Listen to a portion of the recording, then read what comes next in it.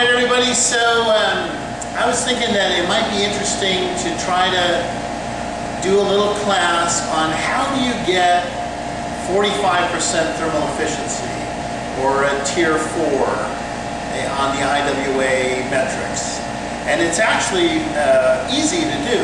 So, alright, how to get 45% thermal efficiency. Basically, I would advise you to read this book. So this is a book by Samuel Baldwin, and it's called Biomass Stoves, Engineering Design, Development, and Dissemination. This book was published in '87, but I rarely run into people who've read it, so you can find it online. And what Sam Baldwin did was, he did a computer program and ended up with some graphs.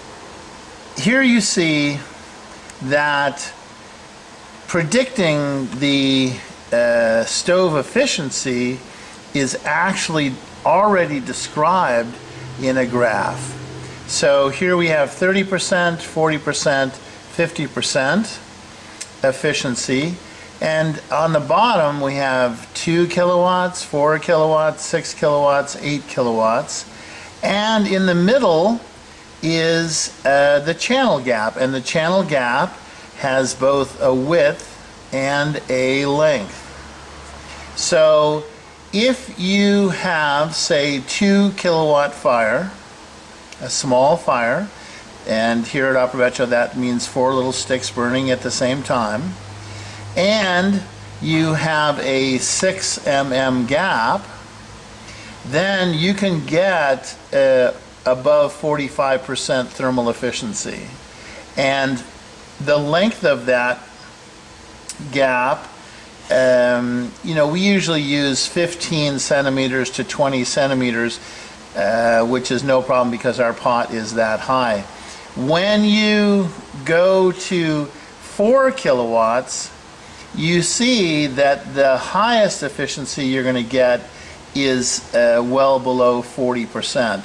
That's because with all of that gas and flame rushing through the channel gap, you have to open up the channel to have that much flow, and so the hot gases are no longer as close to the pot, therefore you get less efficiency.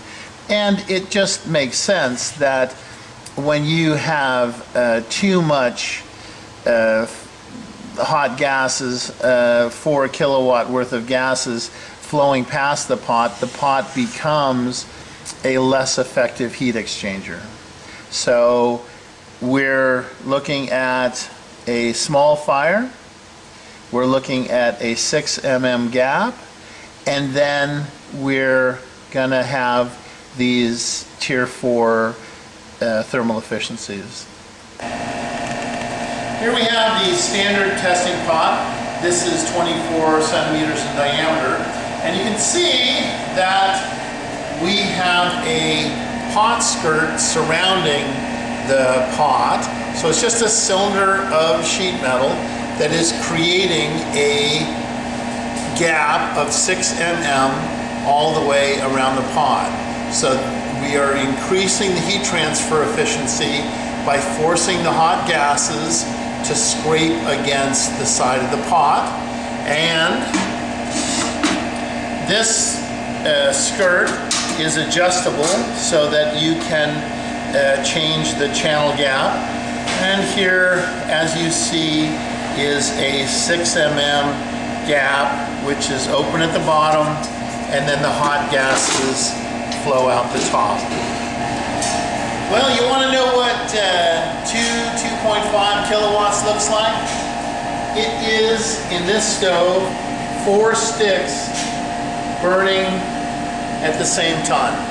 If I put 5 sticks in there, that would get us closer to, say, 3 kilowatts, and that's gonna lower our thermal efficiency. And now, the famous James is gonna put the pot with the skirt on it on the flame.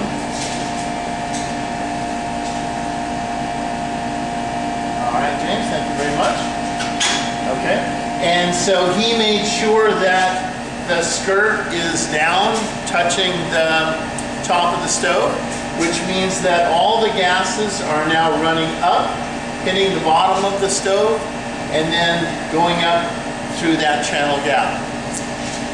Easy to get, 45% thermal efficiency.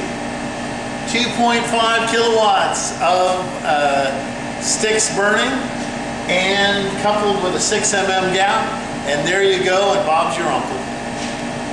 Well, folks, there's actually a third thing that I want to add about how to get 45% thermal efficiency. So, first two things, about 2.5 kilowatt firepower coupled to a 6 mm gap around the pot. And the third thing that's very important is you just can't get to really high thermal efficiencies using heavy materials around the fire. What happens is the heat from the fire will be soaked up in something that is not insulative. And so there's thermal mass, heavy brick, and then there's insulation, which is very light brick. And the definition of insulation is little bits of air separated from other little bits of air by a non-conductive material. When we have a fire next to a brick, some of the heat is sucked up by that brick, but what was really bad is in that process, the hot flue gases are cooled, and then the delta T, the hot gases are no longer hot when they hit the pot, and so you just will not get that great heat transfer. So instead of using a heavy material like brick, we are forced to put 50% sawdust or some burnable material in the ceramic so that you get brick material that is less than 1 gram per cubic centimeter, hopefully around 0.7 grams per cubic centimeter, so that a magic thing happens and the brick floats in water. So, three things: 2.5 kilowatt firepower, the 6 mm gap, and the material around the fire will float on water. And then you can have a 45% thermal efficiency stove.